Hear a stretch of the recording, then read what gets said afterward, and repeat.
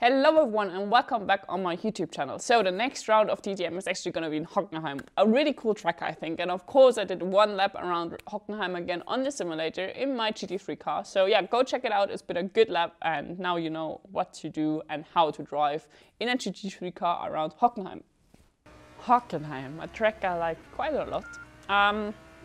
So yeah, let's go for it. We have the main straight, where you arrive, you don't want to shift up to 5th gear, and then you have a really quick right-hander, where you try to take everything from the left side curb actually, in 3rd or 4th gear depending, but yeah, I was going a little bit too wide on the exit. Then you go to turn 2, where you brake, let's say before 100 meters actually, in 2nd gear, try to take everything from the inside curb, rotate the car quite quick to then have a good exit for this long straight afterwards, which is of course easy flat with this left-hander king, going down to turn 6, which is a hairpin.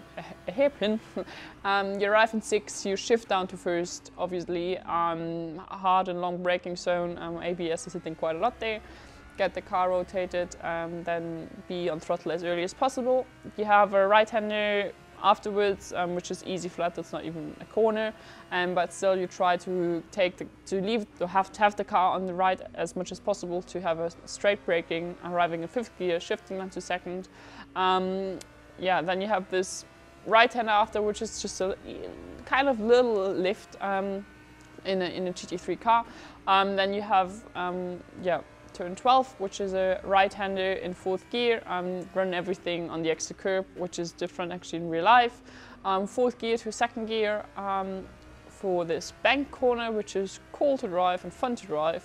Then you have those small corner combinations which are flat, but you need to have the car on the left side to be able to brake straight for the second last corner, and then just run the speed through both corners and yeah, take everything from the exit curb. And that's one lap around Hockenheim. That's it. That was one lap around Hockenheim, so now you would actually know how to drive a GT3 car around that track. And if you want to see us race next week, then go check out the links up here where you can find all live timing and live streaming links.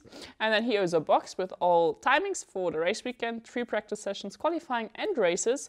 And yeah, cross your fingers for me and see you next week.